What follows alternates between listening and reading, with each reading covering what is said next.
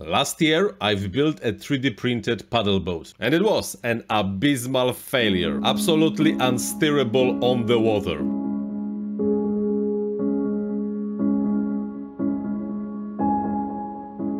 The worst boat ever. This year I improved the design by simply adding a keel. And to my great surprise, well, this is what happened.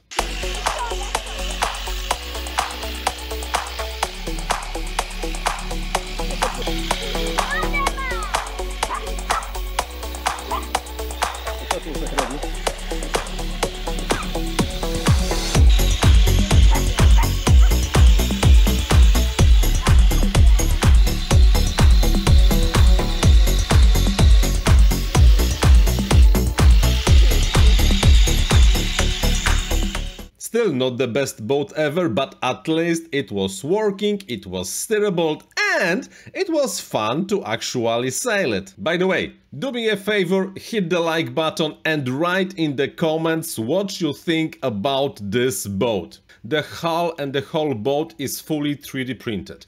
I use the lightweight PLA, but it will sail just fine printed with any other filament. The propulsion is provided by two SG 99-gram servos, which I converted to the continuous rotation servos. This is a relatively simple procedure. You only have to open the servo, get rid of the potentiometer, put two resistors in place and remove some of the stops on the gearing on the servo. The third servo drives the rudder, there is an Express LRS receiver, the Crossfire to PWM converter from Matek, 2S battery elimination circuit, and this is all. And of course a proper balance with the lid in the bottom of the keel. Result, I think a pretty nice 3D printed paddle boat.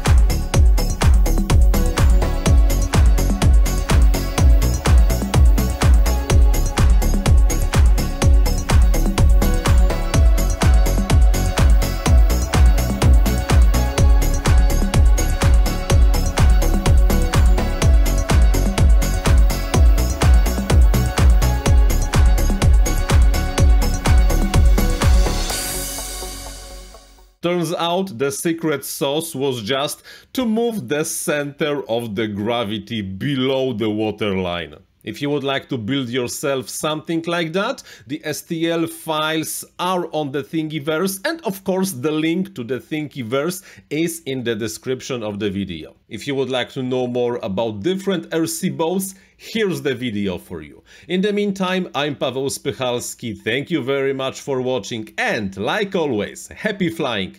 Sailing? Well, happy sailing!